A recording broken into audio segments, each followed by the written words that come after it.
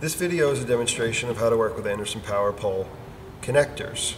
These connectors are usually used for power connections. They can be used for any connection, but we just want to show you how to use them in general, how to crimp them on the wires, how to connect them together. So these here, we're working with the red and the black. These are called Anderson Powerpole housings.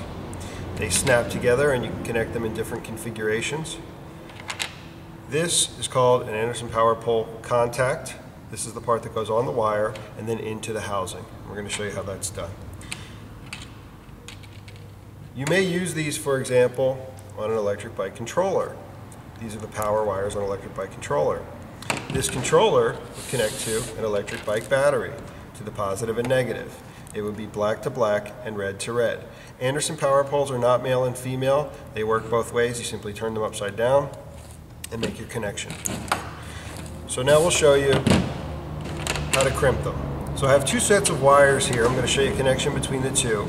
I've stripped off a little bit of the wire on three of these. These are the tools you're going to use with Anderson Powerpoles. You have a wire stripper. You have here what is a crimping and cutting tool. And then here we just have a very small screwdriver, and I'll show you what that's for in a minute. So these three tools are going to help you to do this. So what you use first is the wire stripper, and you just take off maybe 1/4 of an inch of the sheathing on the wire. Now I've done it to the rest here to save time. Then what you do is you take one of your contacts. We'll start with this here.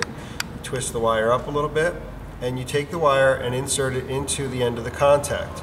Anderson Powerpoles have a little, what we call a spoon on the end of the contact. I like to keep that down. You take your crimping tool, and underneath you're going to see a crease here. You take your crimping tool and you get this part of your crimping tool and put this right in here, and right in that crease you want to crimp down on it.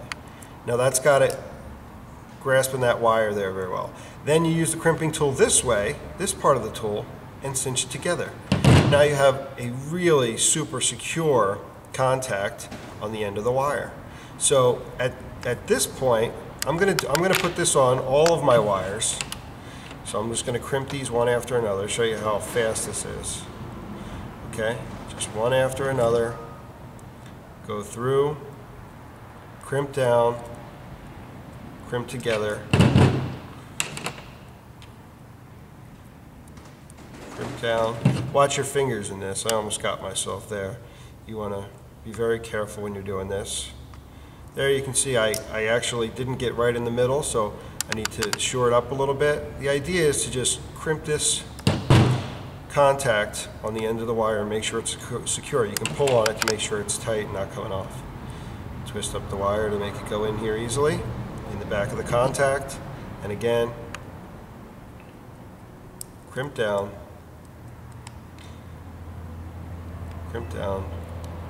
and squeeze together. And that last part, the squeezing together, that's going to ensure that it goes into the back of the housing. So you can see we have our contacts on our wires now, and that was pretty simple. So we use that to do that. We stripped it. We don't even need those anymore. Now we're going to insert the contacts. We're going to put the housings on the wires.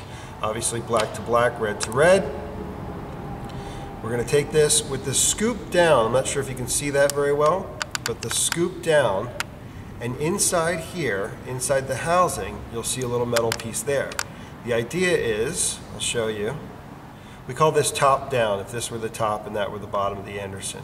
So scoop down, and you're looking at the top of the housing, you're going to put that in there, and you push, and I don't know if, can you see this? Let's see if we can get a really good shot.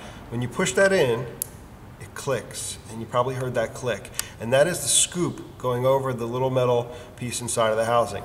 Now that's very secure. We're going to do that with the rest. We have a red wire. Again, scoop down, top facing up on the housing. We're going to press that in and click. We have that. Now these two I've put together. Anderson Powerpoles are great because they actually lock together in certain configurations.